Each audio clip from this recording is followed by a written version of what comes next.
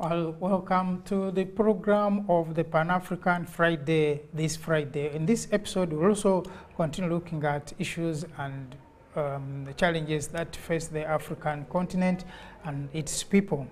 In the studio today, as usual, we are the three people, including the missed man. Now he's no longer missing, he's back in action, and Sister Tagali, who will be discussing issues that concern the continent of Africa. Not that we know it all. I know there's a lot that we also learn as we discuss, but more so we also learn from you, our viewers, who sometimes make contributions on the issues that definitely affect this continent of Africa. Kampala is good. It's a good morning here. My name is James Mututa, and as you'll be following us, we'll be hearing more from other people, including those maybe, if time allows, who will not be in the studio, but will be making their contributions. Today, we will be looking at the Africa Continental Free Trade Area. This is a subject that we looked at last week, but for those who were with us last week could remember that in the middle we had the interruption of the FIFA program, which the minister launched from the media center in Kampala, where UBC will be relaying live the programs and activities that will be the FIFA activities that will be taking place in Qatar. And I think for soccer lovers, that will also be a very good time to relax as you watch UBC.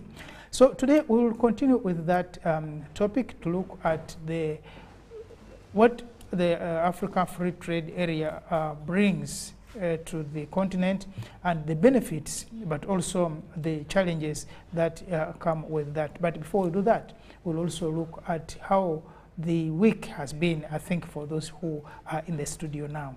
And with me, like I said, I will begin with Ndugu Rugarama, with what events and issues that he may have captured in the week concerning this continent of Africa. Ndugu Rugarama.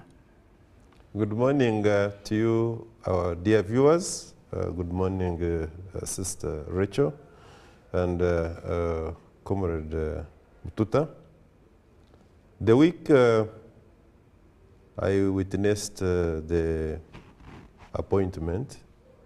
There was an elevation of judges from the Court of Appeal to Supreme Court.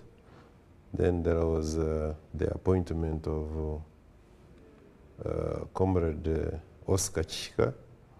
We all know him, the lawyer for NRM, to Court of Appeal. Now that caught my attention for many reasons. Attention because he is a lawyer for NRM, or?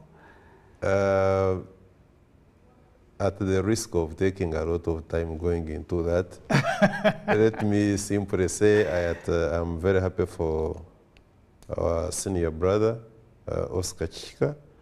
I want to believe that he has what it takes, of course, to sit there, and I am very hopeful that he's going to add to the delivery of the badly needed justice in this country. Sure. We have also witnessed the decline of the hitherto feared Ebola outbreak. The reports which are coming from the ministry are not so much scaring. Then, of course, we at the same time had the president address the nation. But what is maybe of the global scale is the double standards being exhibited by the powers, the Western powers, which were claiming that the use of fossil fuels, coal and other related materials is a very big environmental hazard. And this time around, I see them doing a lot of eating their own words by going back to the same materials to produce badly needed energy. And yet, they were claiming some time back that we need to adopt a cleaner way of generating energy and running the economy, and that the developing countries, especially on the African continent and others which are not yet in their first world, were making a very big mistake, and they should be reined on and brought to order because they are polluting the environment. But here they are doing the same things they have been condemning in the not far away. And actually, they may not be doing the same things. They may be doing worse things. Even worse. If you compared Uganda producing, a pipeline coming from Uganda to Tanzania, and Europe going back to coal, the effects are not the same. They are producing worse effects to the environment than we could. Like I said, of course, when you look at some of these things, then you realize the double standards and the hypocrisy that we have always talked about. Well, of course, we are in a world where the big brothers have got a big say, and their word is taken for gospel truth. But the fact of the matter in this particular case is that the miscalculation that was conceived by the NATO members in making sure that the attempt to fuel antagonism between Ukraine and Russia is paying dividends.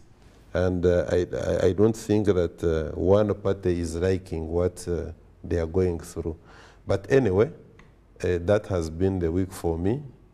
And I can... talking of which, I personally have had issues with the Pan-African Parliament, but also generally the African Union. But for once, I think they caught my attention when they came up with a resolution, a counter-resolution to the European resolution, countering the move by the European Parliament to curtail Uganda from doing its pipeline. And I think for me, I thought that was important. And you could tell from the tone that this time the Pan-African Parliament was definitely agitated, and they said they need to take an action on that one. And I think we'll hear the motion that was presented by Honorable Court in the Pan-African Parliament, if it is possible, if it is ready from our producers. But you do definitely understand that I think if we looked at issues that concern Africans in a solidified manner like they are doing now, maybe because it was concerning Uganda, that's why I took interest, but I thought and I found that very interesting. I think we'll hear what Honorable Okot Ogong presented before the Pan-African Parliament, which sat, I think, last week.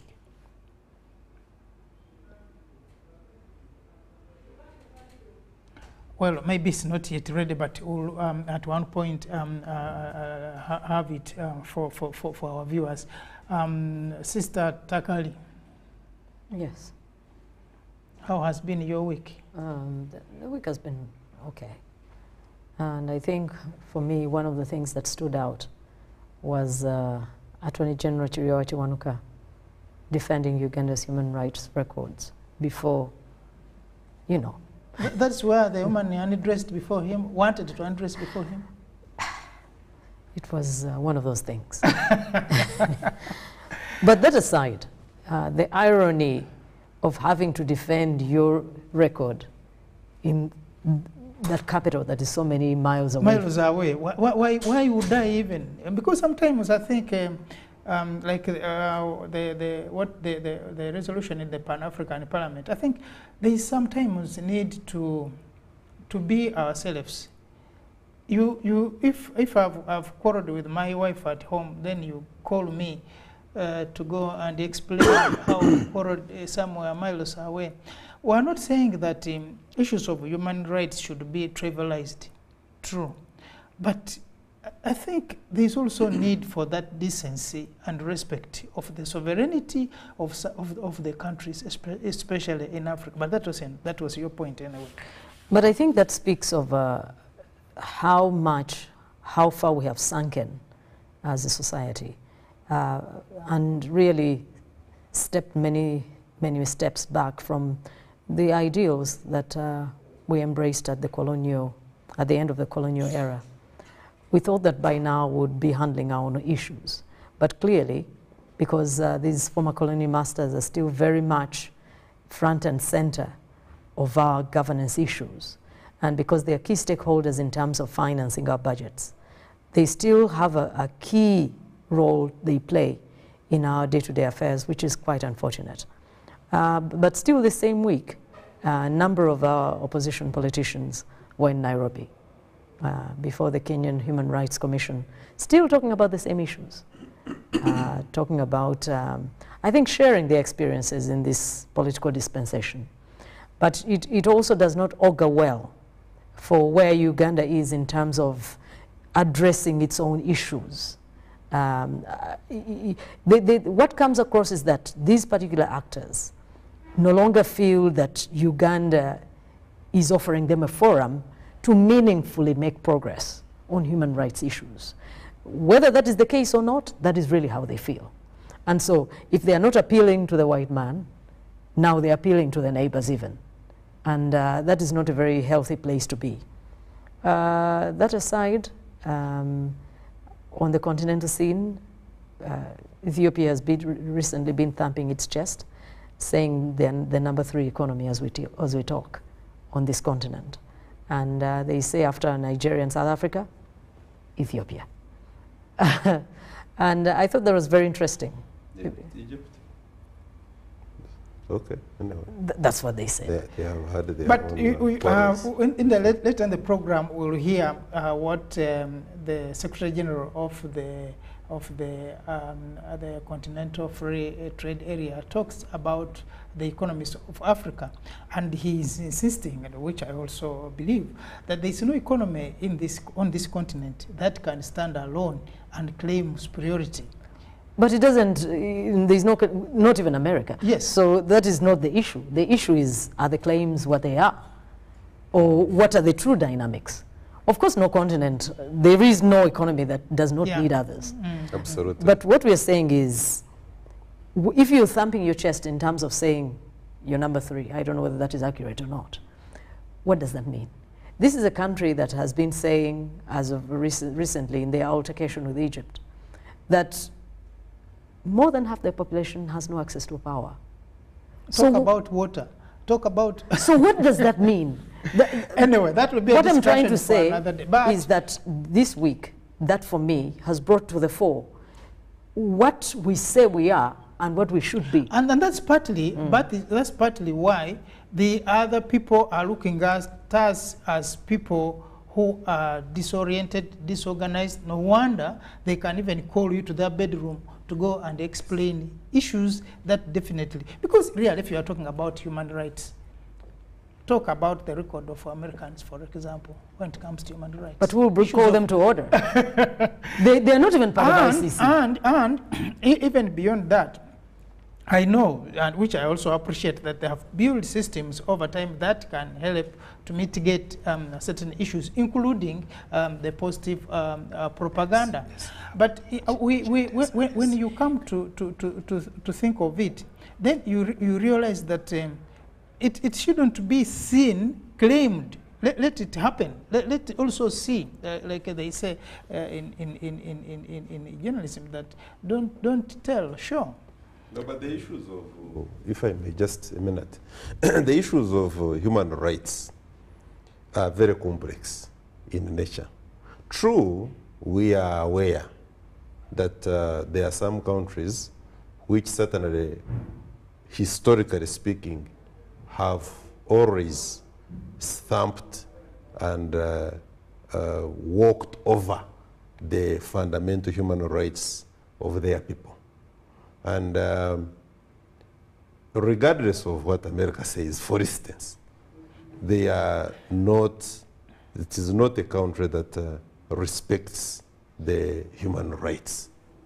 Of course, it's a big debate, but we all know the civil rights movement, where it has been very powerful, and how the propagators of the same have met their death, and how society, marginalized parts of the American society, have continued to move down the road of marginalization. But at the same time, you will hear a lot of talk of the abuse of human rights on the African continent and other quote-unquote communist countries like in China and other jurisdictions. But there are certain acceptable standards globally, which we know that these ones should be respected. And we know of the so many people who speak good of themselves, and yet we know the story behind the story, that actually they are not what they say they are. Talking of which, I think it was last week, when there is a report that when Patrice Lumumba actually was supposed to be eliminated, and that had been agreed by the then president of America, that he needed to be eliminated. Of course, there are disagreements within the CIA circles, within the DOD. It was a combination of Belgium and CIA exactly. that finally eliminated him. Now, they brought 2 chemical agents, sealed. And these chemical agents were supposed to be administered either in the food of Lumumba, or it was supposed to be injected in his toothpaste. But the guy who was given these agents didn't act that fast. In a report that the declassified reports say that he feared killing Lumumba because he didn't see the reason as to why he should have then killed him. But he said he went and buried these agents on the banks of the river, and that was the River Congo. Now, over time, it is also believed that those agents were the part of the problems of the Ebola that we're having even now. And the research is still ongoing, because finally they got their way into the water, and the fish and the monkey, so that fisher circle. But that alone, when you talk of the human rights, what I'm saying is that are we, when you look at some of the things, are we not also entitled to our rights? If we look at the problems that we are going through as a people, as the continent, are we entirely responsible for some of the problems? Of course not. Now, while that was happening, of course, now talking about it, your friend also comes up and makes an announcement that is going to run in the next election. And a lot has happened just from that announcement alone. First Who is of all, that? Mr. Trump. Mr. Trump. Okay.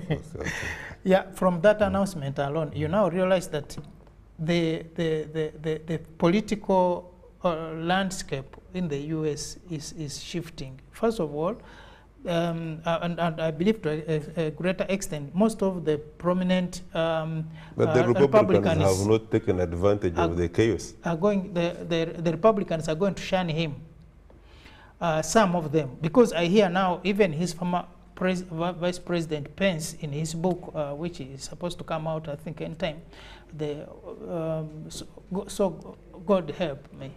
Also help me God. He may be contributing to already the charges that are before court, saying that actually the former president broke the law as he was a sitting president. But of course, the DOJ also is now coming up with more information about the documents that the president had also gone with. And you know, if it were in Africa, they would say they are trumping up cases because he made a pronouncement that is going to run, or to deter him from running in the next election. We now also keep watch to see what happens. Is he going to be prosecuted because he committed crimes, or is going to be prosecuted because he made a pronouncement that is going to run for the next election? So, I mean, it is a matter of time when you see some of these things also turning up to be more that this is not going to be banana republics, but maybe potato republics, whatever may sound. Because or cake republics. Whatever. By the way, Mututa, there are certain things which never happen in some of these so-called utopian democracies. Actually, even on the topic of utopia, the guy said, when in his pronouncement, said, if elected back into the presidency, he's going to change the constitution, and he will allow time more. There will be no term limits for senators. That's a lie. The obstacles towards that are impossible, actually. Trust Trump. But Trump is a liar, so he's lying as usual. But the long and the short, as you said, these things serve to remind us that our answers lie with us. Exactly. These people are just as fallible as we are. Oh, yeah. Because this man, had he been on this continent, he would have been named the topmost or the leading dictator of all times, maybe. One who attempted to wrestle every system to the ground. Including his own government. Including blackmailing, including insulting, all sorts of presidential. They would have called him barbaric. Lacking in manners. They would have called him barbaric. Because I know that this Rishi Sunak, he has recently called Russia's campaign in Ukraine barbaric. Because, of course, it's counter to their interests. But Trump, what we're saying is that at the end of the day, we've spent all these years looking to people who cannot provide us with answers. Exactly. That's really where we are. Sure. Nduguru Garama, you are saying something, then you can move on. No, the point really I'm making is that there's a lot of hype from the self-acclaimed utopian democracies. They do so much negatively, but because they have got the global media and they can package their lies and they repeatedly tell those lies to the gullible societies in other jurisprudences like ours here. And because it is the only song that has continued to be sung, then it will be taken for gospel truth. Exactly. I will tell you 101% that the people in the democracies like America and Western Europe, they only get rid of you when the system, the very, very system, no longer wants you. Sure. But as long as you are serving the system, the interests of the system, and theirs, you see, the kind of dictatorship that we are talking about here in the so-called third world countries is seen in the eyes and the works of an individual. We will say president of country X is a dictator. And they are going to list all the items that constitute dictatorship. But in areas in democracies, if you want to call them that, like America, Britain, and their cousins, they are the systems, the multinationals, the corporations, the big conglomerates that do business for and on behalf of government in the rest of the world are the ones that dictate terms, and they are the ones that practice the dictatorship and do all sorts of human rights abuses. Sure. I'll give just one example as I conclude. You will find that the companies which were working in Venezuela, for instance, the American companies which were taking over 75% of the oil industry of Venezuela. When the Maduro leadership came in and they said we need to see how to work the oil of Venezuela should benefit directly the Venezuelan people, and therefore we are having a policy shift. Immediately, the White House that had congratulated Maduro upon his victory, and the other progressive high democracies in Western Europe that had congratulated him, listed him as a dictator. They didn't stop there. They engineered a subterranean movement within the country, went into subversive activities, created a person who had been defeated, and they themselves declared him a president. They started working with him. They went into the army, had it not been for Cuba, and that is why they re-emphasized sanctions against Cuba, the embargo against Cuba during the time of the Trump, simply because Cuba stood with Venezuela to make sure that they insulate the Venezuelan army to resist the temptation of bringing down their own leadership. In other words, dictatorship in the rest of the countries, in the rest of the democracies, is a description and a creation of those who do not benefit from the policies that such a country would be. I can tell you again, finally, that countries on the African continent and other continents which do not fall in the league of the so-called first world countries, or say call it G7 and then G21, as long as you do not play to the text, the blueprint as written down and handed by the IMF and the World Bank, they will make sure you are declared a dictator and you will be fought. Policy-wise, if they fail to get you there, to bring you down economically, then they are going to send in their jackals and they will get rid of you. Yeah, like just think about what happened to Egypt. Remember the Muslim Brotherhood, they won fair and square. And they had the full mandate of the Egyptian people. Sure. They went ahead to engineer a coup in the names now formalized by this man, Morsi. And no one is talking about the fact that this man overthrew a democracy, because they are the people who were elected in. But because they were charting this very path he's talking about the people of Egypt truly owning their way, their destiny, they were not open. They have now gone on to act as if that power grab was really what it should be. The people of Egypt had rejected the former leadership of that man Hosni, because Hosni is a type of Morsi, former military or current military strongmen who perpetuate the interests of the West. So even the others, they said they were Islamists. They said they were terrorists. But the people of Egypt has said, this is the leadership we want. Even if it is at variance with what you call democracy, wherever you come from, this is our country, this is what we want. Look at what they're doing now in West Africa. The people who have recently taken power into their own hands, saying, look, we are tired of the French influence, we are tired of American nosing our own affairs and so on. They say, oh, those ones are now overthrowing democracy. Really?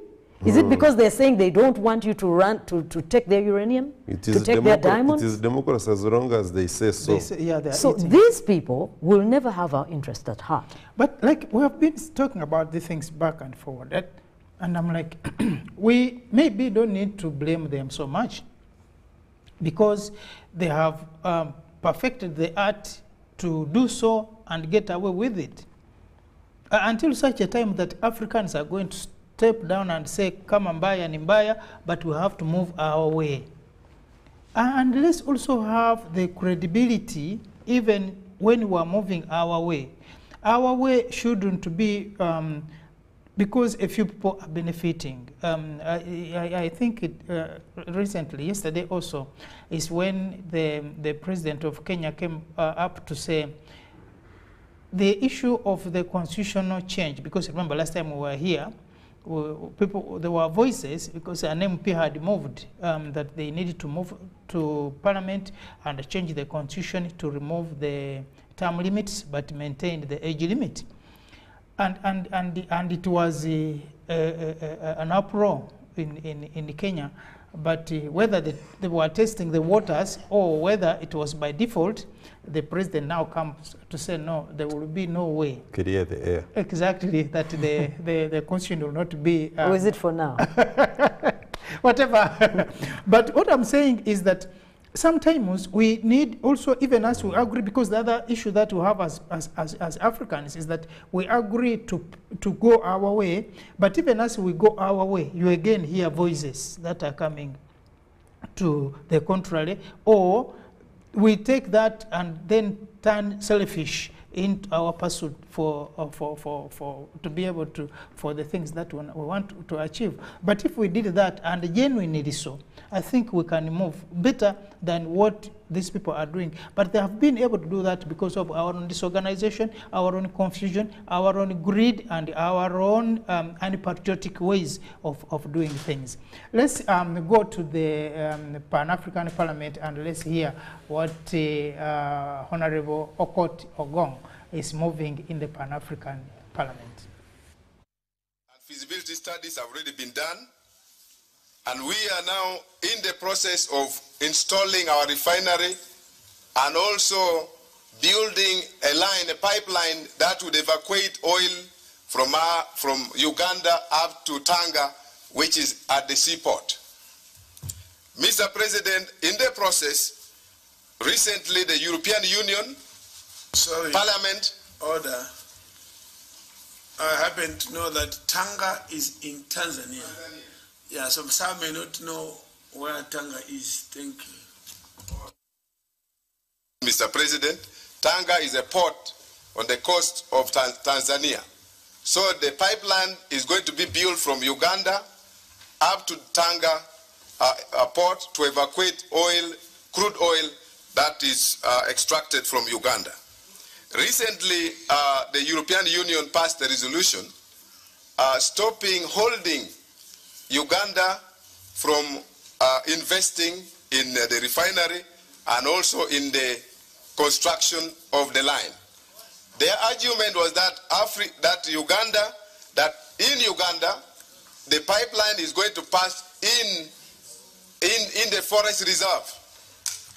That will disturb the peace of the elephants and animals. So in that case, Uganda should not do it because it's going to affect the peace of the animals in the forest.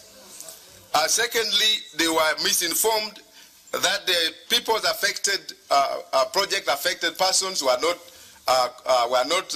compensated. But from our record, all of them were compensated, and the country is in the process of resettling them and compensating them promptly. So in this respect, they were also saying that the European Union should stop Uganda from doing it because it will affect the carbon emission. And I wonder, because some of the countries emit more than 27%, but there are no sanctions against them. For example, America emits more than 27% of green gas emission, but there is no sanction against those countries. Even in the European countries, their contribution to green gas emission is more than 26%, but there is no sanction against them. They have never stopped them from investing in fossil oil. And therefore, Mr. President, we want to appeal to this parliament to come to our support, to support Africa's development, because this is not only on Uganda.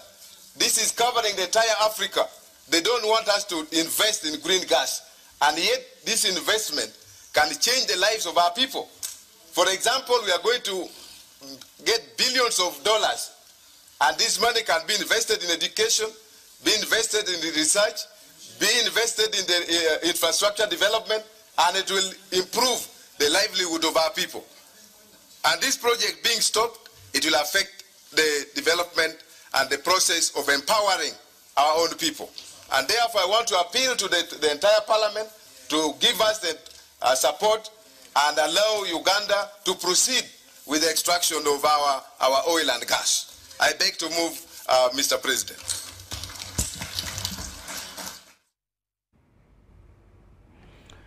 And I think that is what matters to us as the people of Uganda, but of course as the people of Africa, because if that is not done, then we shall continue relying on these guys. And you know, they are already now scampering for whichever energy that they can lay hands on, including the dangerous coal which they are using. So I think if we move that way, that the African Parliament can sit down and take a decision on that, but also the African Union, not only that Parliament, but also the general African Union having issues, protecting issues that concern its citizens of this continent, I think will be able to move. We shall hear more of the debate later on about the resolution, including that they escalated further to the UN and telling whoever needs to know that I think this is high time that Africa needs to do its things with support more than opposition that we are getting from the rest of the world. Munduguru Garama, your take on that? Thank you once again. You see, these are some of the things that disturb me. The imperialist agenda is to make sure that permanently fragmented and kept in a disunited mood. When that happens, the little small countries which Osejefo, Dr. Kwame Nkrumah was campaigning to dismantle and build a bloc called Africa as United States of Africa, then in 1963, when the imperialist achieves the agenda of keeping us in that state, big projects like making the oil, the refinery, construction of the refinery, moving also the construction of the pipeline, the increasing the job viability on the African continent and in Uganda to start with, limiting the opportunities of industrialization is the agenda that is purely the imperialist agenda. When that is allowed to be realized here on the African continent, the true independence which our forefathers, and if you like our foremothers, were fighting for in 1963 and slightly before, is going not to be achieved. That's why Honorable Okot Ogon, his appeal is as relevant, timely, as it is brilliant and on point. The African continent must unite to fight the unfavorable trading and development policies that are imposed upon her by the imperialist whose agenda and interest is to make sure that when we are kept in the state in which we have been from time immemorial, we shall be vulnerable and able to be manipulated because we are smaller and we don't have a single voice. Yeah, viewer, we thank you being with us until this time and still continuing with this program. But we have just received now breaking news, bad news rather, as you could be seeing on the screen, that the passing away of the former leader of the Democratic Party in Uganda, Paul Kawanga Ssemogerere. The information is that the Paul Kawanga Ssemogerere has died at the age of 90, is the information that's coming in now. And we're really very sorry for the family and all the fraternity of the Democratic Party, but also the people of Uganda, because Kawanga Ssemogerere has been a national figure, has been in government of Uganda, has led the Democratic Party and also other organizations and agencies in this country. Maybe also to add that he's what Honorable Chairman Norbert Mao has just done. Norbert Mao is not the first to come from DP and that joined the ruling government. Paul Kawanga Ssemogerere came from DP and he was a minister in NRM. Therefore, there are some of these compromises which politicians who are mature have got to make for the benefit of the country. And I credit him. I also thank God for his life, because at 90, when our life expectancy here is something like 56, I think God really... And the recent picture which came out where he was having Rubongoya and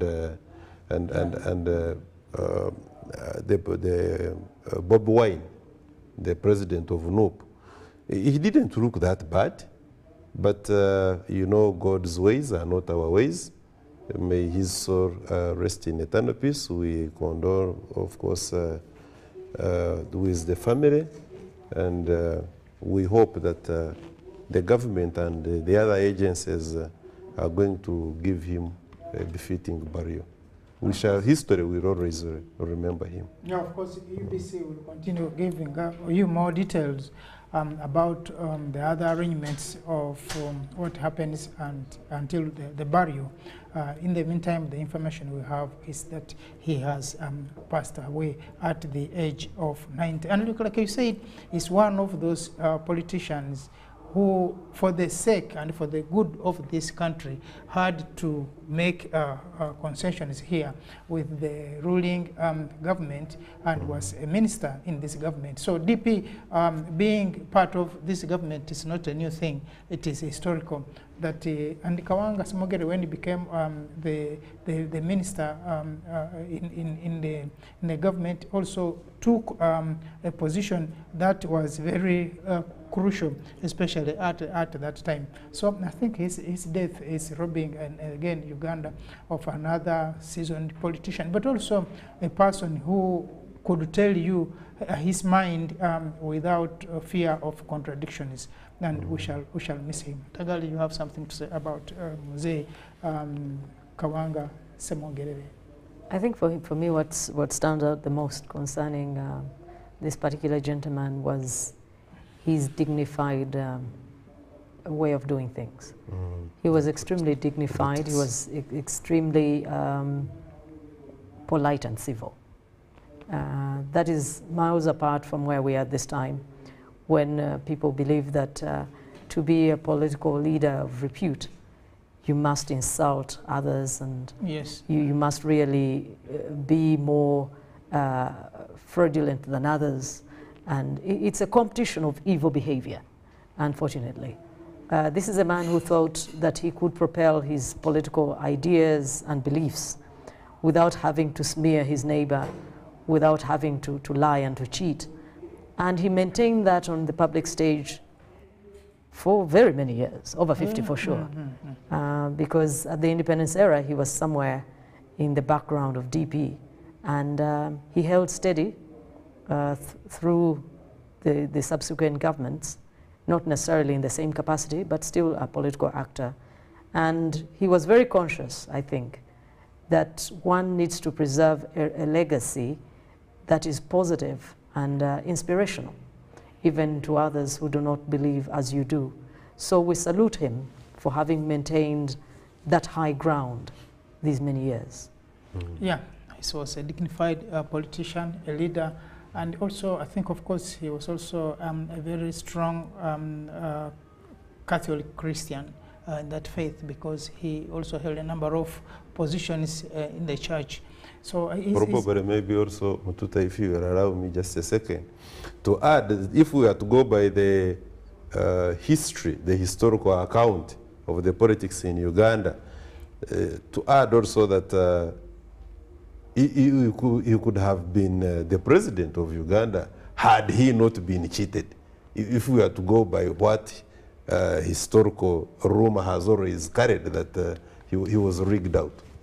That is another thing. Then also, he had a sharp eye for identifying very good young tax, political tax, exactly, like Chanjo. Yeah. Chanjo was a product of Kawanga Ssemwogerere, and I want to believe that the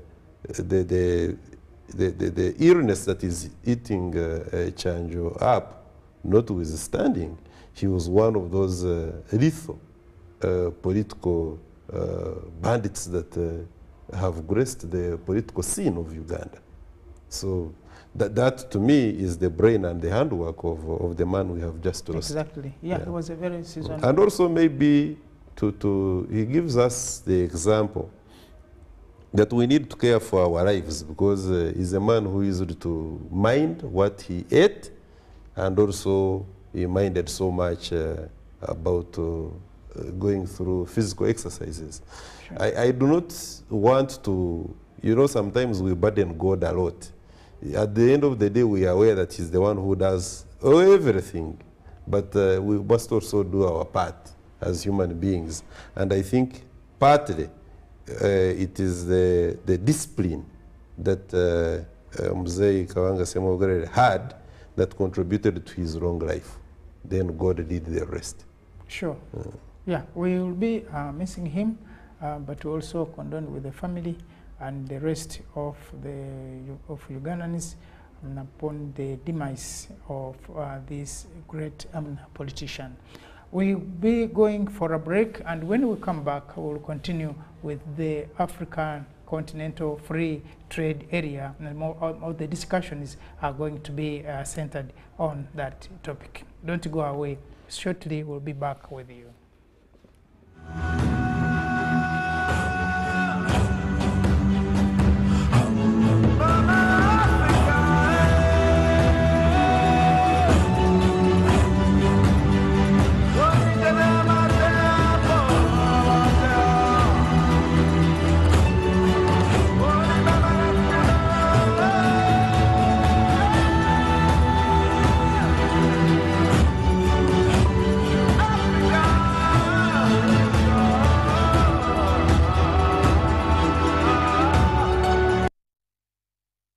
It's Freaky Friday from Airtel. Buy or gift. Buy or give. Get freaky too! Dial *149*10# to load a Freaky Friday bundle for you to enjoy the best offers on voice and data. To buy a bundle for friends and family, dial *149*10*5#. Freaky Friday with Airtel. Buy or gift a bundle today. Dial *149*10# to get started. Airtel, the smartphone network.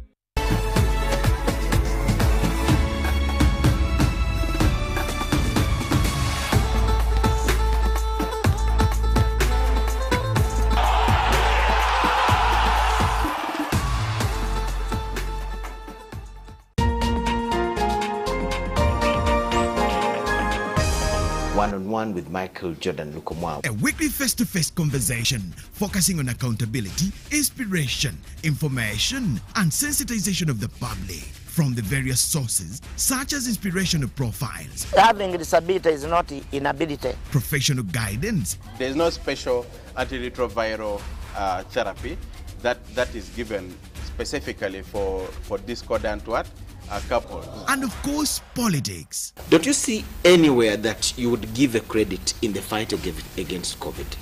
My role as the owner of the country is not to, be preoccupied by giving credit to my servant. We have said that if we are to talk to General Museveni, there must be certain conditions in place. Is it true that you paid 5 million shillings to MPs that voted for Anita Monga Ntayebo? That is laughable. Why would we pay when we have nominated them as SEC? Every party has been represented in Uganda's parliament for 10 years. We only by one MP, you yourself. And my daughter, Susan. Every Friday 9 p.m. it's One-on-One with Michael Jordan Lukomwa on UBC TV, inspiring Uganda.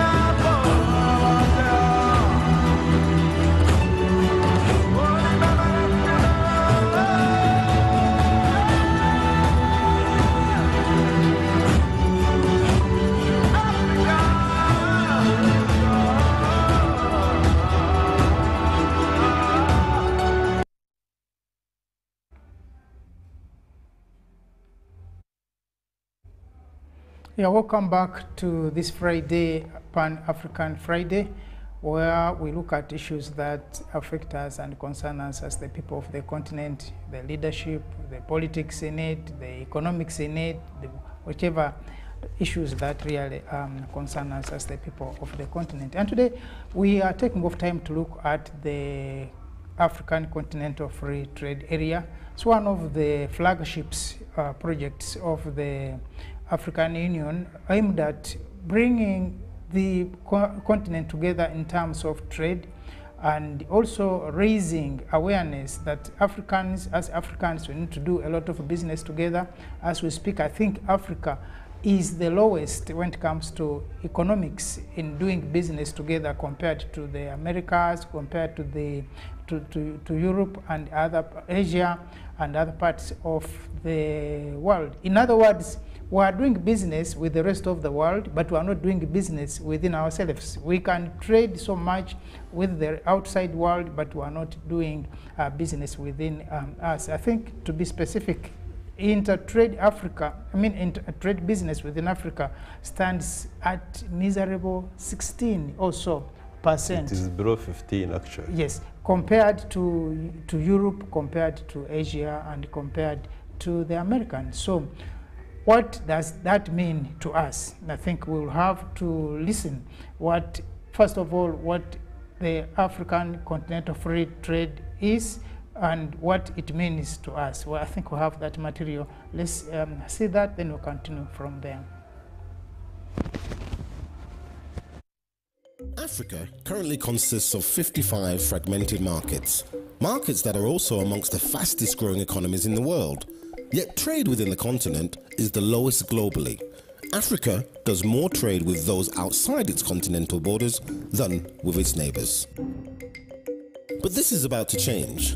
An agreement on the African Continental Free Trade Area was signed in March 2018 and is expected to increase the share of intra-African trade by up to 50% between 2020 and 2040. Liberalize services and tackle other barriers to intra-African trade.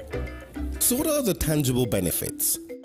When fully operational, the AFCFTA will bring together 1.2 billion people with a combined gross domestic product of more than $3 trillion, representing the biggest trade deal since the formation of the WTO, covering not only trading goods, services, investment, intellectual property rights, and competition policy.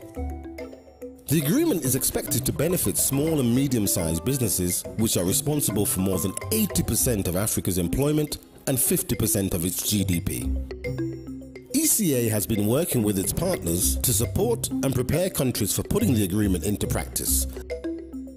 This means setting up platforms for dialogue and national regional events for discussion on the AFCFTA, supporting the African Union member states in developing national strategies to ensure countries can implement the AFCFTA considering the characteristics of their own markets, developing an AFCFTA country business index which will monitor and evaluate the implementation of the agreement for business.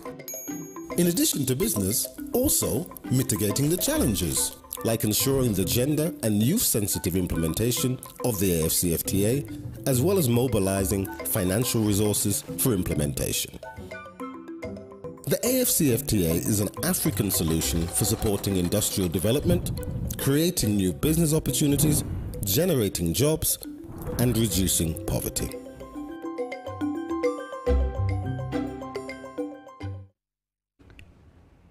Yeah, so we are looking at all this in one place. And that one place, one program, one project is the African Continental Free Trade Area. In which case then we will have to go down to look at how does country A do business with country B. Last time we were talking here and we said we are even within the East African bloc alone, you realize that Uganda, yes, they heard that Uganda now is planning to have free entry into the UK market. And I think Lord Puppet was here discussing that. But like we were saying, when you do that, it's very positive. It means that Ugandans will be able to access this market easy. But besides that, what about then the region? Because you remember Kenya was also pushing the same with its avocados and with this nonsense and whatever.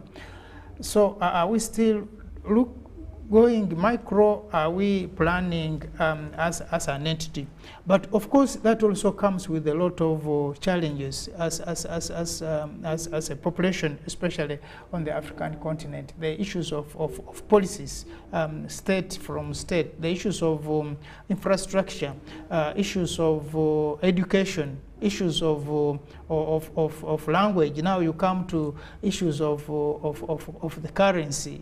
How do we trade between Uganda and Nigeria, between Ghana and Sudan? So these are the issues that the African Free Trade Area is trying to address.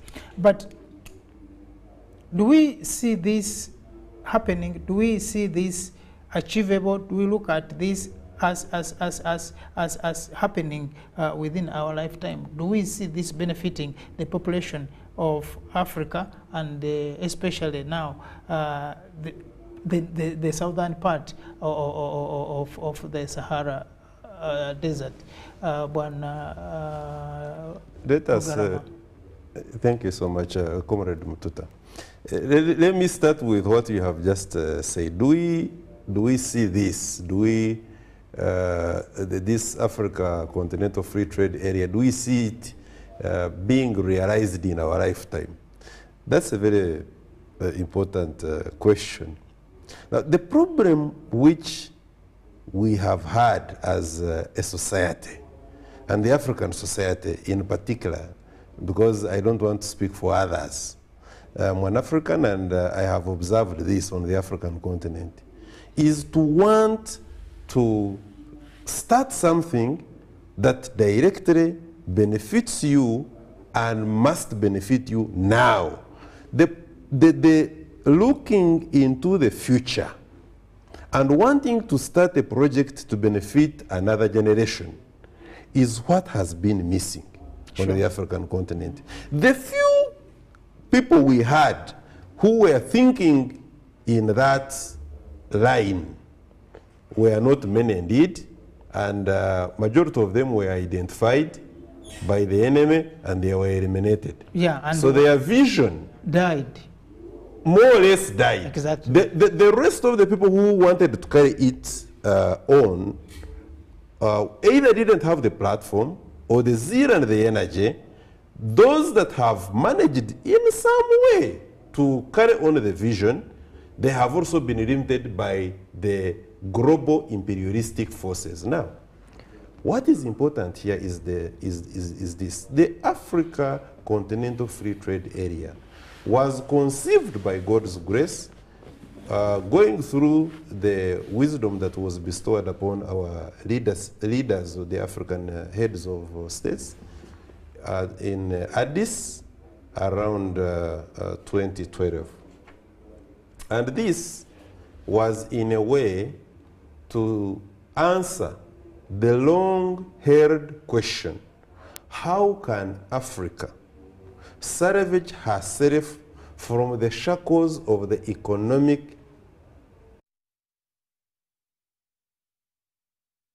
also partly to answer the question that was posed and the appeal that was made by the great leaders, the likes of Osejefo, Dr. Kwame Nkrumah then, and his partners in 1963, that let us not live here without one army, without one continent together, without one currency, because, and without that self-determination that we are a bloc that works together and achieves together.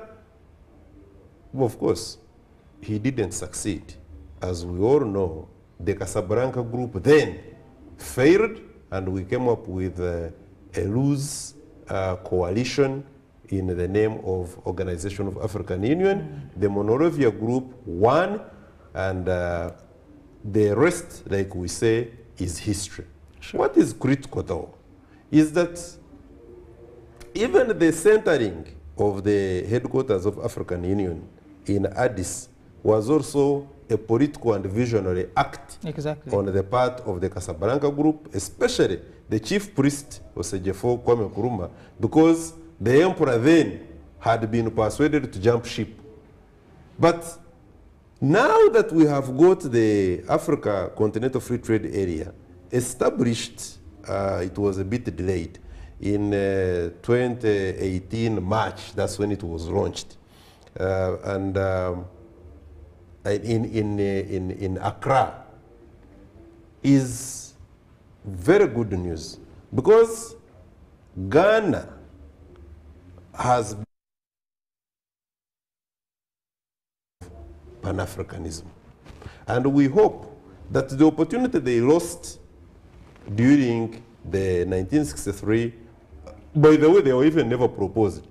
The countries that were proposed to host the head offices of the African Organization of African Unity, Ghana was not there. Sure. But if you asked any progressive-minded person, because they would have said Osejefo wants to have this thing as his personal property. Yes. So, but anybody would tell you, progressive-minded people would tell you that he should have taken on the headquarters. Now that we have got the secretariat in Accra, I think it is good news. What does it purpose to achieve? The Africa Continental Free Trade Area purposes to achieve the increase in intra-continental trade. Exactly. That we are able, country, be it the East Africa region, West Africa region, the North African region, they call Maghreb, I don't know, Maghreb has got various definitions and different groupings. And issues. But let's just call it the Maghreb region, the West African region, the East African region, can be able, and Central African region, can be able to trade amongst themselves. It is purposes to achieve increased participation of women who are a big bloc, but yet they are having small businesses, which if you aggregate them, then they will constitute and document, they will constitute a very big percentage and block to the African market. The purpose is to achieve increased participation of youth, because it is estimated that in about 10 or less even years, Africa is going to be the youngest continent. Now, if you do not, in your structuring of bodies like Africa Free Continental Trade Area, encompass the youth, then you would have made a mistake. Now, our people in there made sure that the youth are an important component in as far as this is concerned.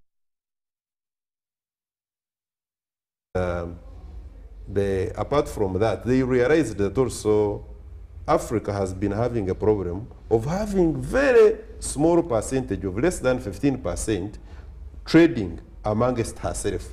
Meaning, therefore, like you are observing, I listened to you carefully, that we do a lot of trading with the rest of the world, but not amongst ourselves. I want to propose that actually we don't do a lot of trading with the rest of the world. The rest of the world does a lot of routing from us. We donate to them. And we forget anything to do with trading amongst ourselves. Two, the Africa Continental Free Trade Area also purposes, not to actually have mentioned so many things there. The other observation that this very body purposes to achieve is to do away with the hindrances, the tariff and non-tariff barriers to trading amongst ourselves. We are also looking at this whereby the issue of currency, you mentioned the currency. Yes, yeah. We have had a problem of, even if we wanted to trade amongst ourselves, like the European Union. And maybe this also should also answer what you posed.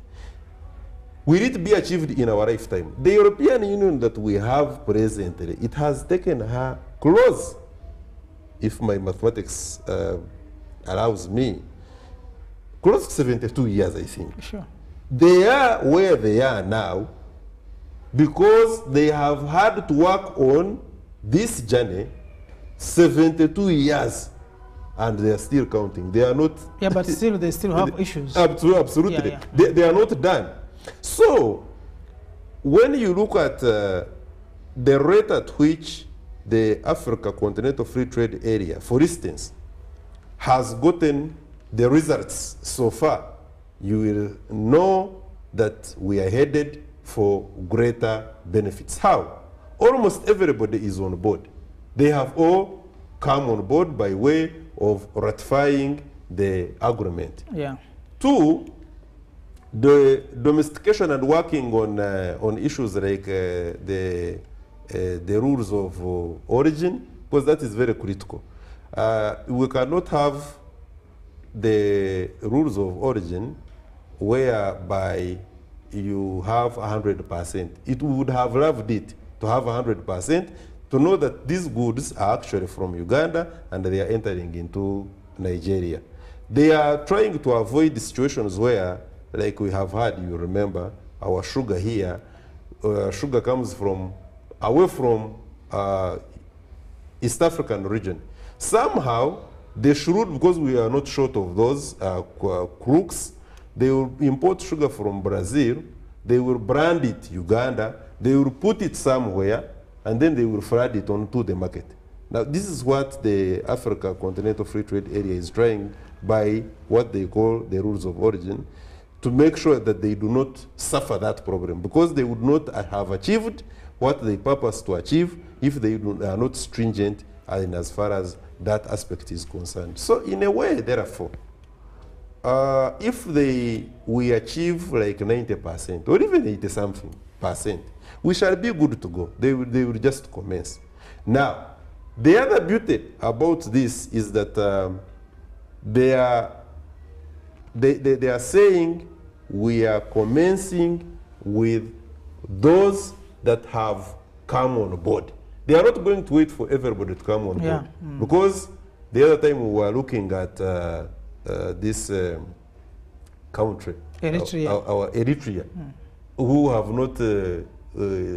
not played ball in some of the aspects. But you see, the benefits, if for instance the EYACA, the East African community, was to wait for everybody, now they have seen the beauty within EYACA, and then members, Somalia applied, and they are going to be.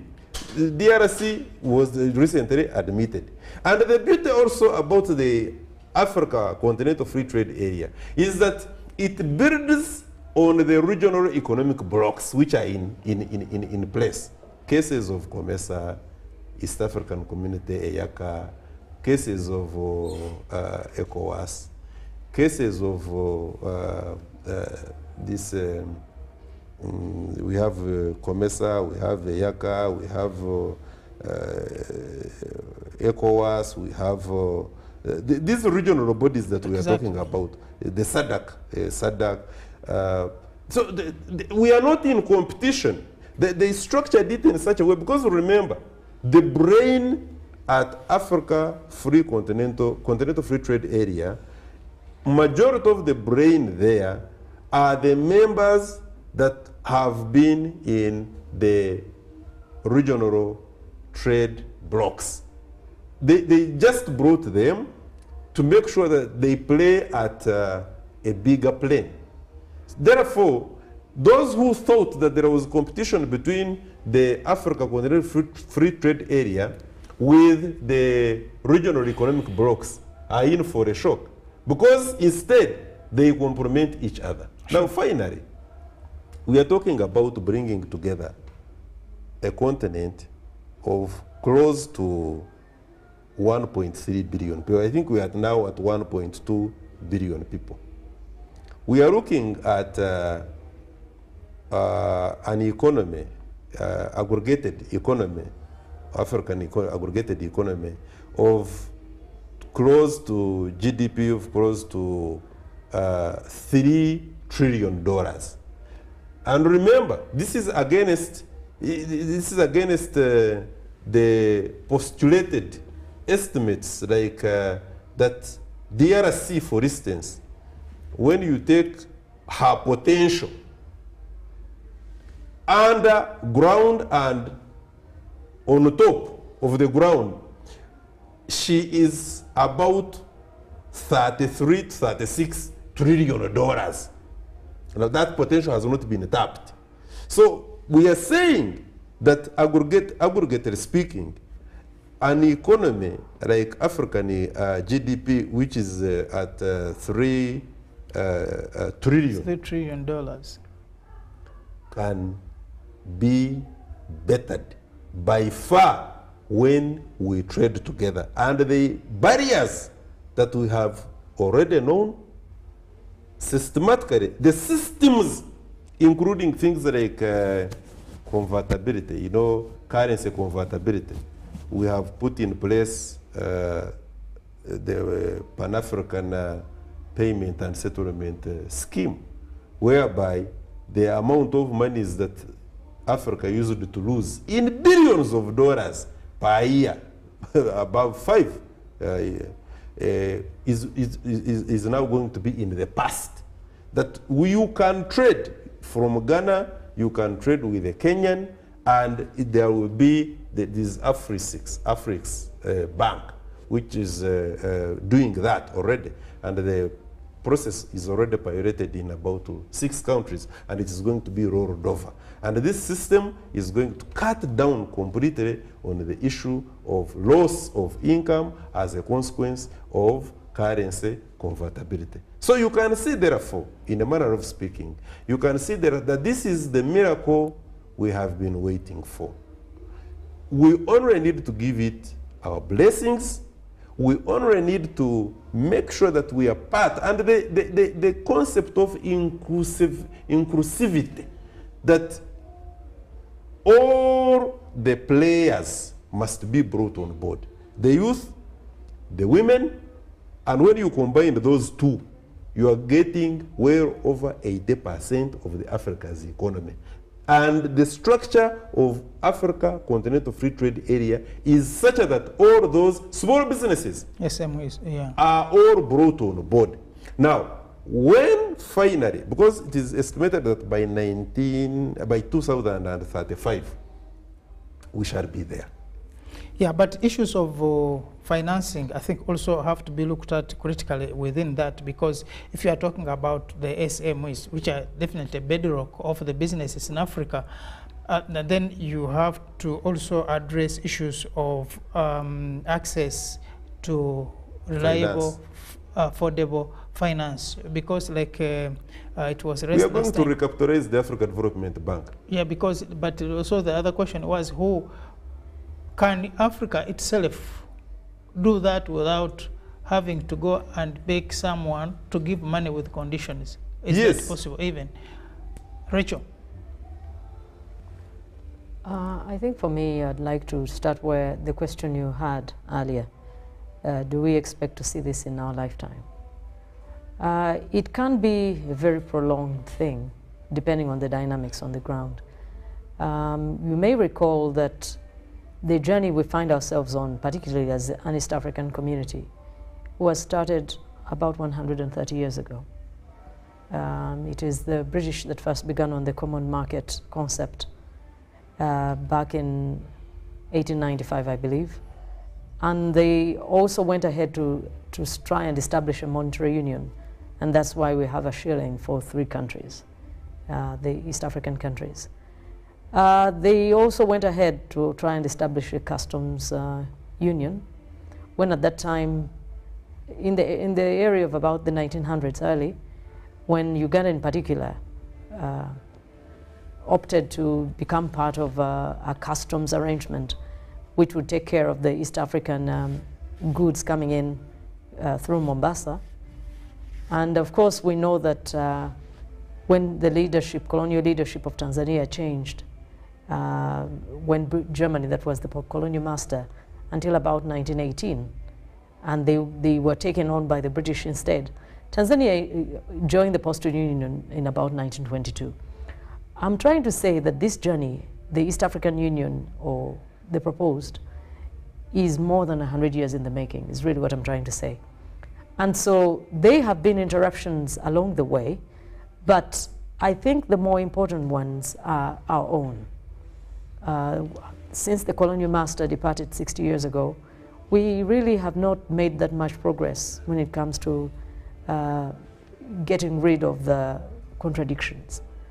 Among them, just like East African communities plagued by some important considerations such as monetary barriers and currency barriers, customs barriers, the situation is also true in ECOWAS. Of course, the length and breadth of the challenges vary from region to region. For example, when you talk about the Maghreb Union, some of the more important considerations have been some of the political situations, including the latest uprising in Tunisia, and of course the drawbacks that Algeria suffered with conflict a number of years ago. But that same picture is true of East Africa today. After Uganda had sunk in a significant amount of money to make sure that there are more roads to facilitate trade, we know what is pertaining at this time. The conflict has flared up once again.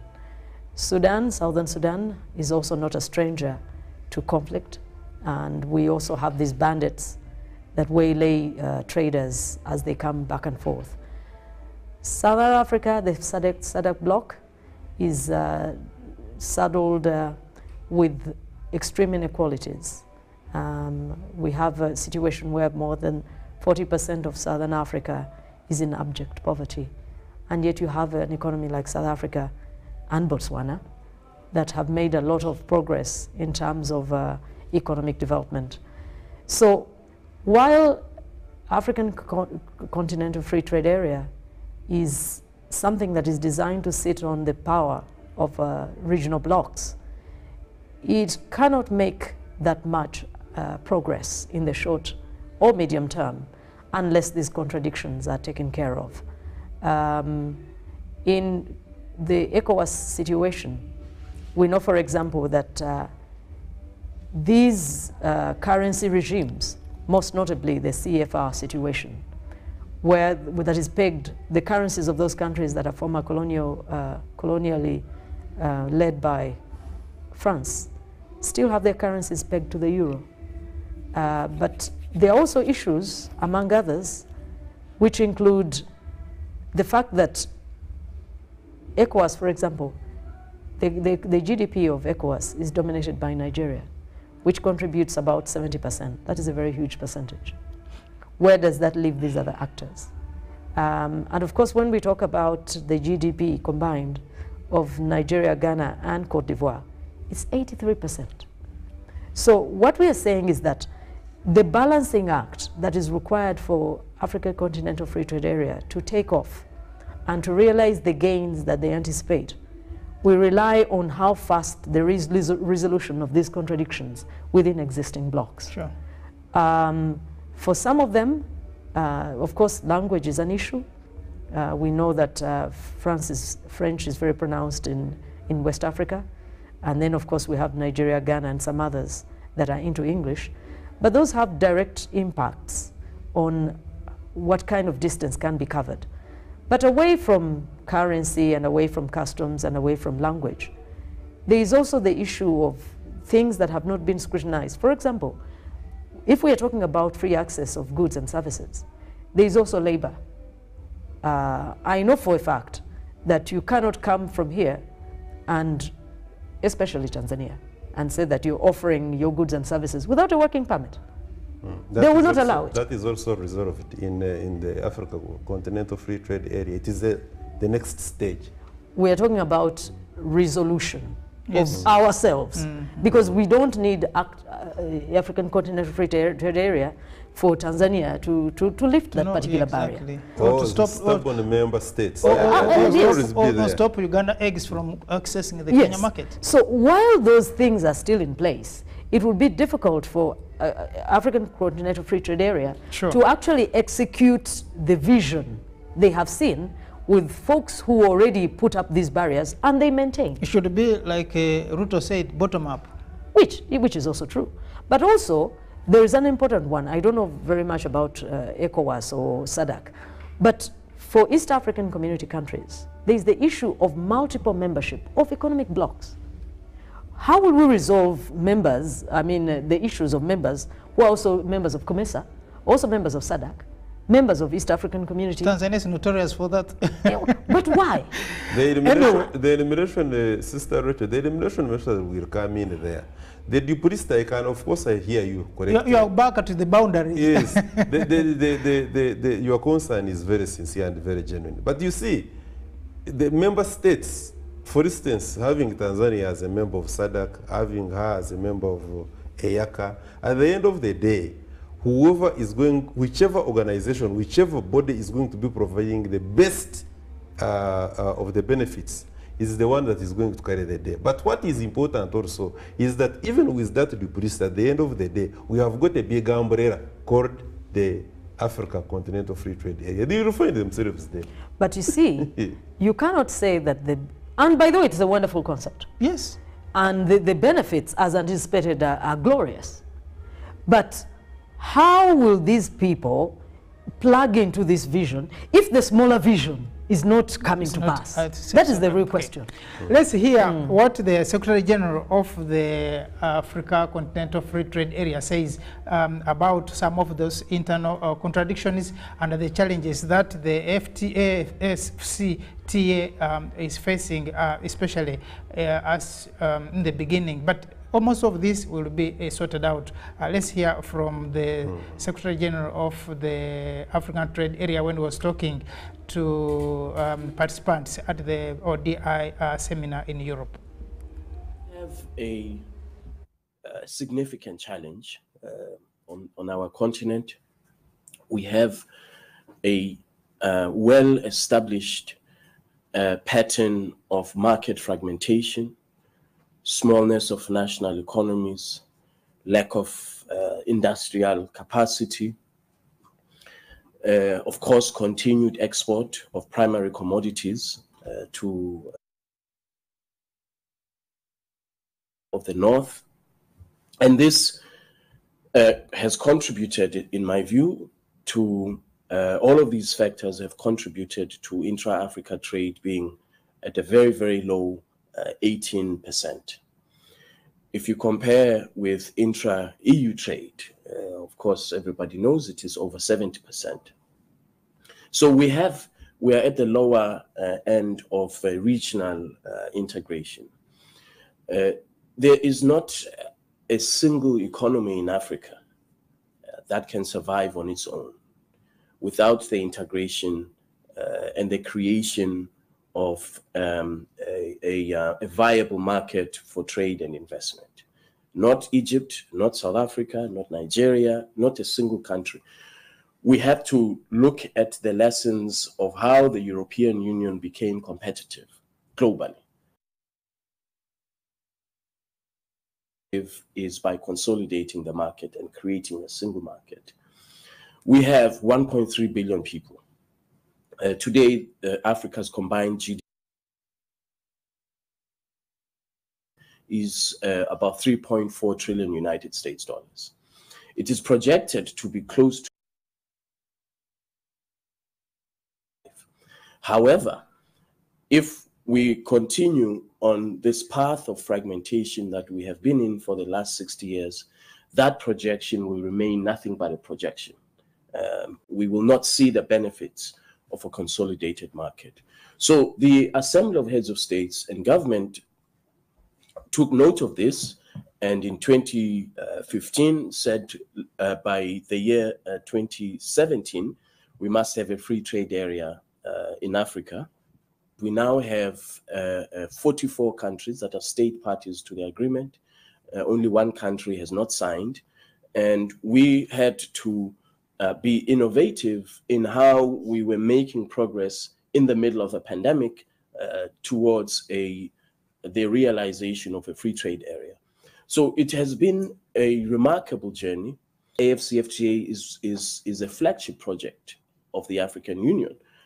And it's probably the most successful of the 13 flagship projects of the African Union. And that is because the heads of states themselves are directly involved. They are hands-on.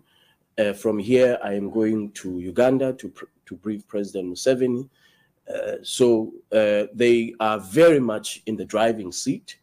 It is not easy to have 55 bosses, but I have to report to all of them.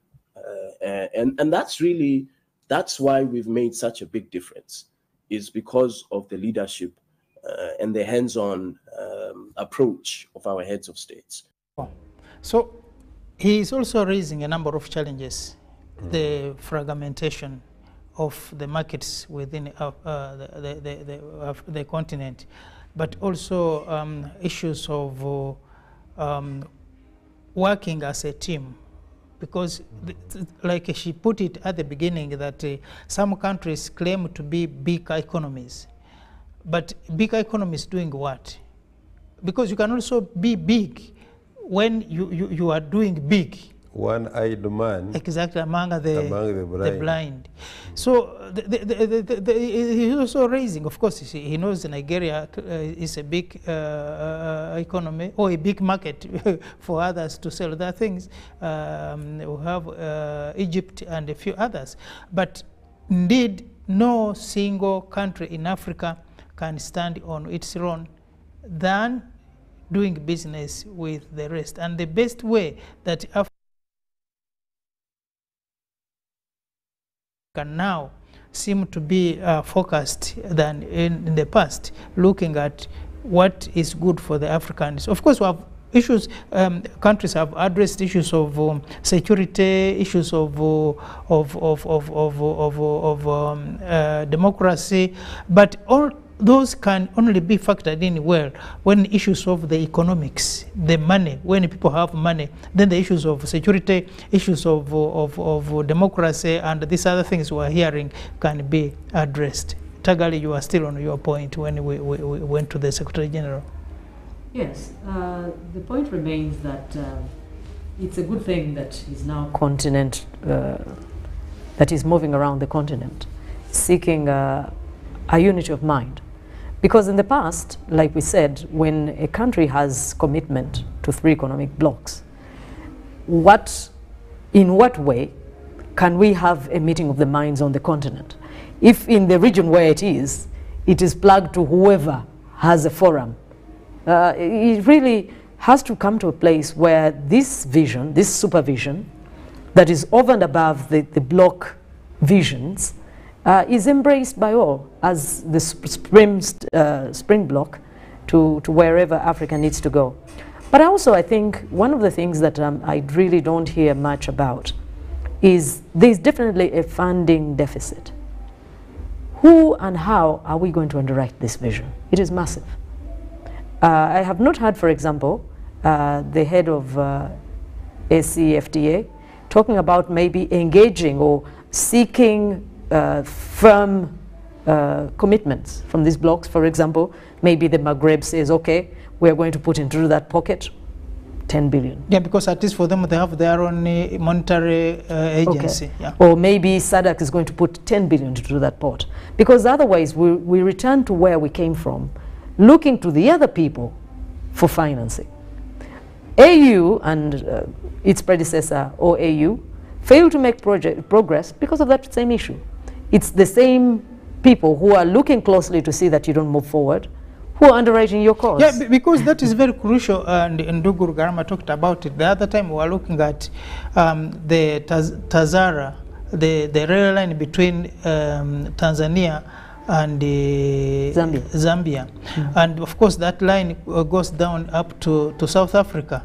But when you see the activities of Tazara now, the 2 countries cannot even buy a new wagon to run on that line. They cannot even, because since the 72 something, when that railway was put in place, it was also flagship which was given by Mao, then Zedong, when he was still the president of China.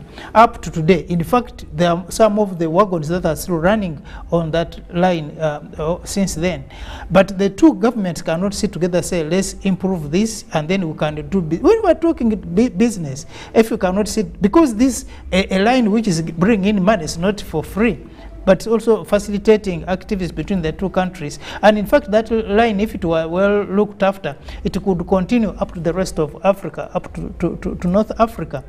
But so the issues of funding have to be looked at very well in this project, and I think later on we shall hear about the funding gap in the activities of FCTA. But that notwithstanding, like I said, I think we need to have somewhere where we can start. True.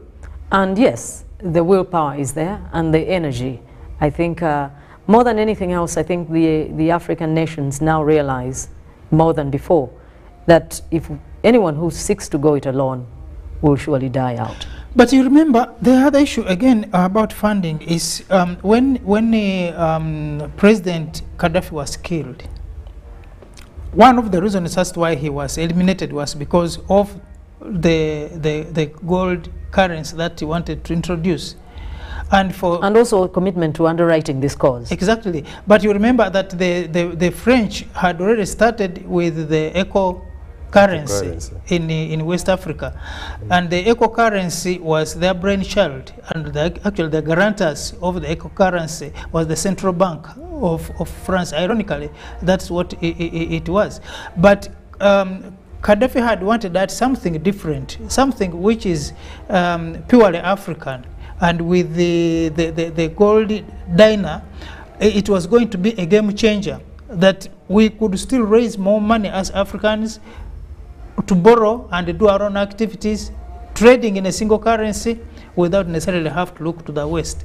And that is what the problem. Unfortunately, not much is talked about in the African trade areas of now, but I think one of the future prospects is that the African continent needs to have a single currency that will facilitate its trading on the continent. Otherwise, if we are left the way we are now, it means we shall still have again problems of combating much as we have the tools in place that can also now help to do the trading within the blocks and the countries within Africa. But it's something that needs to be addressed. Do you think, Ndugu Rugarama, that this will be faster than thought?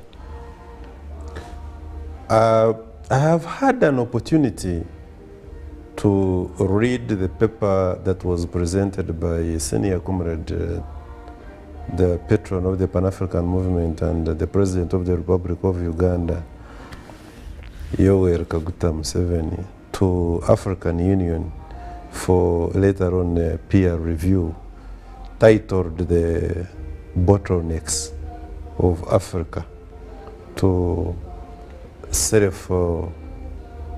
fully economic independence.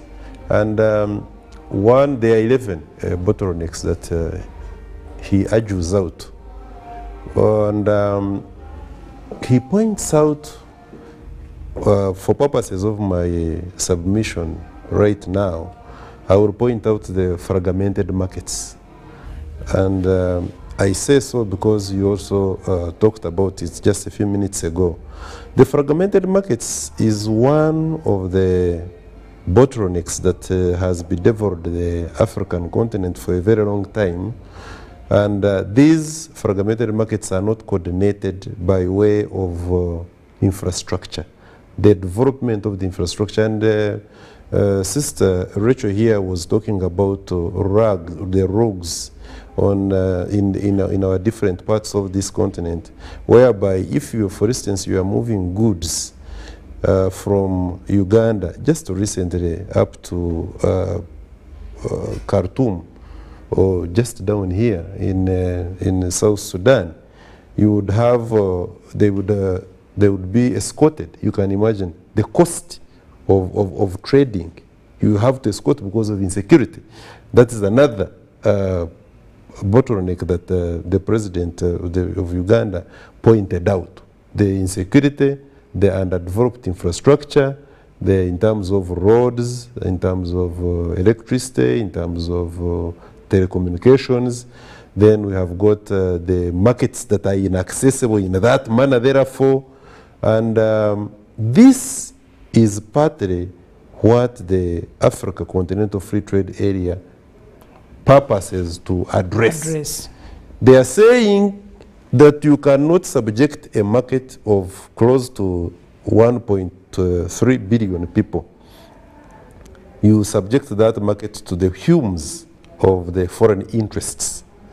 The idea is that we can have these 3.5 million people whose total GDP is, like the Secretary General was saying, the trading comes to close $3.5 trillion, and you subject it to how and when the foreigners would wish to give us whatever they want to give us. The idea is that when we increase, because you see, what the problem we have had for a very long time is not to appreciate this part of history, that Africa has been trading among itself, even before the slave trade. Even before the slave trade came in Africa, there is abundant historical evidence pointing to the effect that Africa has been trading amongst herself across the geographical borders, including the ocean, on land, and things like gold, things like ivory, things like timber, things like all that. But you see, the connectivity has been an issue. That now in the fourth industrial revolution, we are unable to move goods. And this has been seen where we have got plenty in terms of, say, food security. We've got plenty in one region, even in specific African countries, that there is plenty in the west part of the country, but people in Karamoja are starving and they are dying. We have seen that. Problem, leadership, and also connectivity, ability to move and deliver what is lacking the other side. The same thing appears. And when you look at Africa Continental Free Trade Area, they are now at a stage whereby they are developing and consolidating what they call custom union. There is a way that they have developed, the number of them. Some were already there. They are just trying to galvanize them and make sure that they are operational. And these are centers, centers whereby you say, we are going to use this center for purposes of increasing intra-trade amongst the African members, and also to make sure that the infrastructure, because the issue you raised, and I think Rachel also talked about it, was that, okay, this is wonderful now, but where are we going to get the finances? I have had opportunity again to look at the proposals that have been made at the Secretariat in Ghana, whereby the Secretary General is looking at, and his team, they are looking at bringing on board the diaspora. They are saying that the diaspora, who are aware of the African descent, they are aware of 200 million. And they are saying the 200 million people, the estimate is that they are in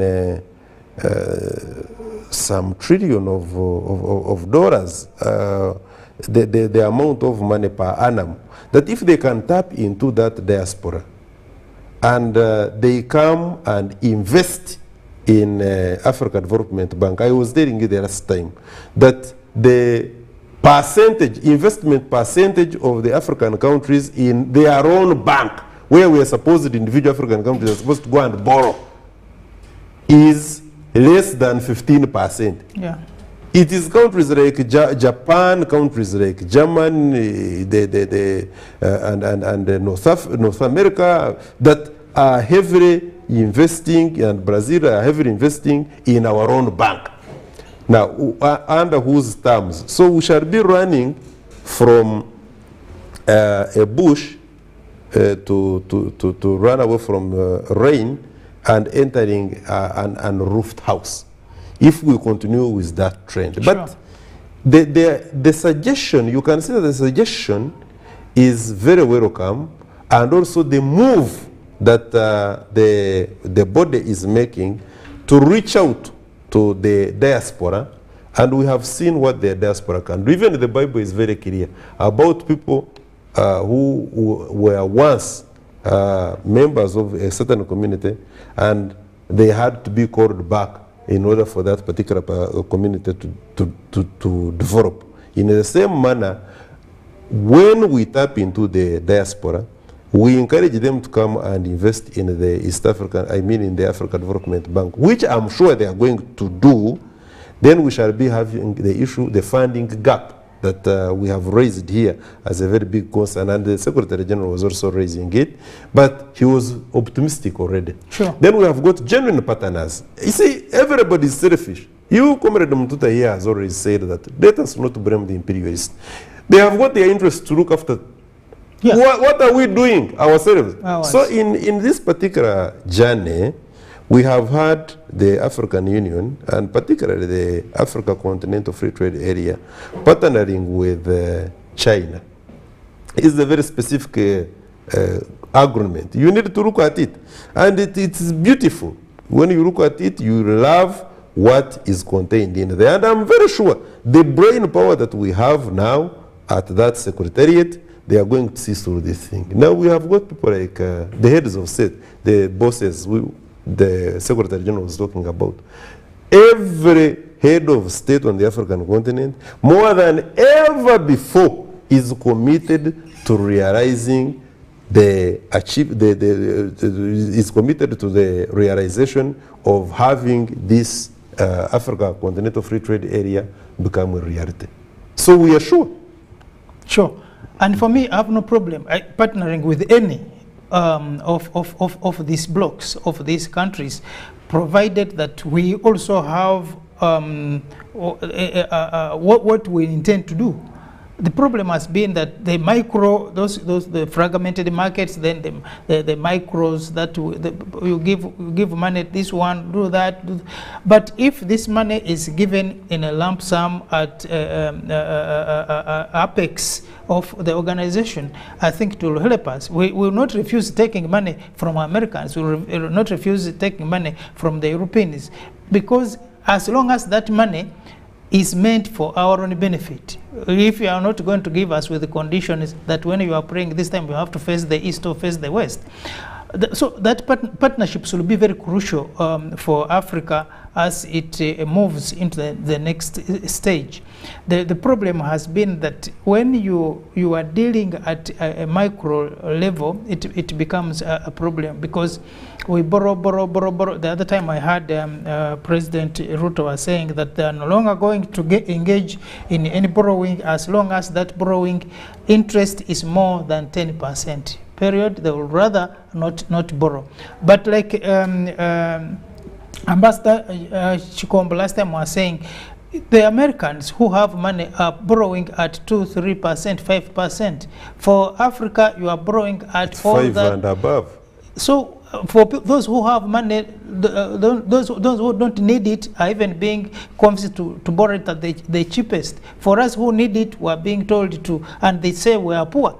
So where is the rationale here? But if there is that borrowing that we can undertake, and which is very affordable and which is friendly to the people of Africa, I think we should be able to do it in a partnership that is also respectful to our cultures, to our values, and our plans. Rachel.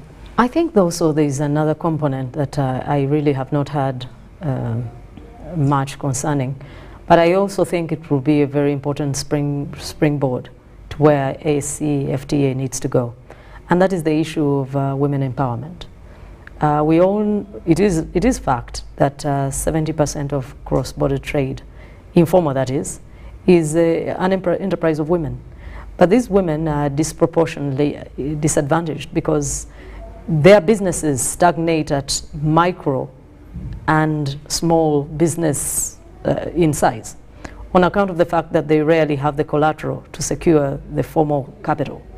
So I have not heard how this very important contributor to cross-border trade, because we also know that 90% of all trade in Africa, intra-trade that is SMEs.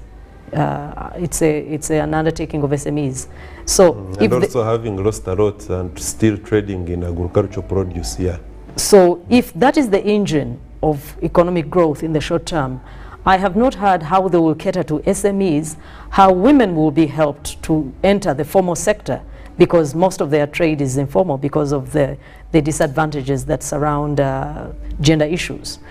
Yeah. Once that one is taken care of, I think we'll really be moving. Yeah, I think it was addressed last time. So it is. When Tanzania, it was basically the issue of women and youth in business under the AFC TA, and it was well articulated, and because we didn't have time, but it is one of the areas of focus because these SMEs are mainly women and youth who are doing business across the borders, and for them they are not even without the instruments up, they are already doing business. So I think women and youth part of the groups that are allocated for under the free trade area. Given special care. Yes, and I think it's for the purpose that knowing that they are the biggest traders under that, other than the Dangotes of this group, of this team, I think the SMEs mainly cater for women and youth who are the bedrock of the SMEs, especially in the continent in Africa. Viewer, we have been with you all this long, and we wish we could be with you even beyond now, but we have to go because other programs are coming on board, and we encourage you to continue watching UBC for the more programs that are coming. But we'll be with you next week again on Friday to look at more issues that concern the people of Africa, the continent of Africa, and we'll also encourage you to always be with us. We'll also soon be giving you time also to participate live here in studio, but also in other platforms where we can interact. For now, we thank you so much being with us, and we appreciate your viewing of UBC, and we ask you continue watching UBC for more upcoming programs. And thank you so much.